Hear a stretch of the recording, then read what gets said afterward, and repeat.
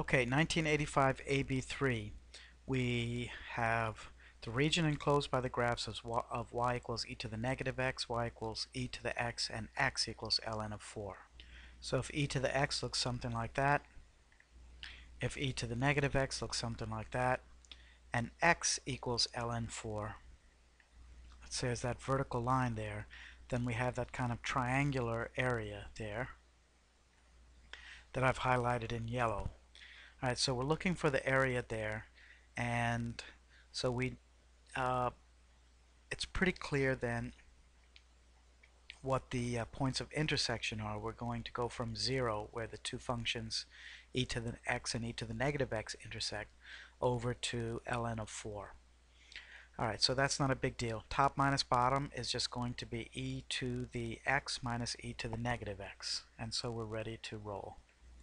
Okay, so we have area is the integral from 0 to ln 4 of e to the x minus e to the negative x dx.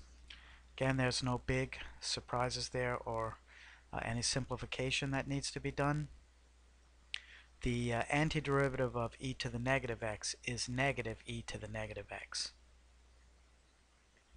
The antiderivative of e to the x is just e to the x. So instead of getting e to the x minus e to the negative x, the antiderivative of that whole expression is now going to be e to the x plus e to the negative x. And that's from 0 to ln 4. So now in this case, the 0 expression is not going to go away because e to the 0 is 1, and e to the negative 0 is also 1. So we have to be careful not to assume that that will disappear. So we're going to get e to the ln 4 plus e to the negative ln 4. And since e to the 0 is 1 and e to the negative 0 is 1, 1 plus 1 is 2. We have e to the ln 4 plus e to the negative ln 4 minus 2. Now e to the ln 4 is just 4. And if we were to take the negative sign on negative ln 4 and make that a ln 4 to the negative 1, we would have e to the ln of 1/4, which is just 1/4. And that's a positive 1/4. That negative sign doesn't affect the sign of the number. It makes it a reciprocal. And then minus 2. And that all comes out to be 9/4. Okay, I'm going to scroll up to do part B. Now in part B, we're looking to revolve that area, that region around the x-axis. And so once again, that's going to give us a Washer's problem, which is pi capital R squared minus pi little r squared. And in this case, all we have to do is set up the integral. So volume, bring out the pi, times integral, 0 to ln of 4.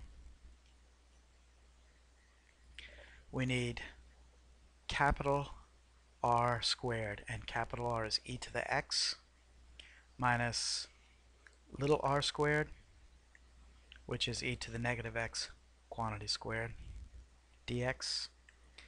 And you could spend a little time to simplify there, but there's no need to. When you're just asked to set it up, just set it up, and that's done. Alright, in part C, this time we're going to revolve that region around the y-axis. And so around the y-axis, we're going to use cylindrical shells. And that's not a great cylindrical shell, but it looks something like that. And cylindrical shells are 2 pi rh. So we have 2 pi integral from 0 to 4. R is just x, and h is just the difference between the top and the bottom, and dx is the thickness.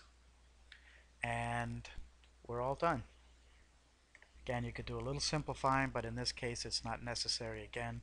So this is the second type. We revolve around the x-axis. We're going to use disks and washers. Revolve around the y-axis.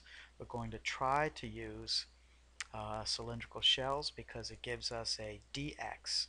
If we use washers, again, it would be possible, but it would give us a dy, and we'd have to convert everything to y's.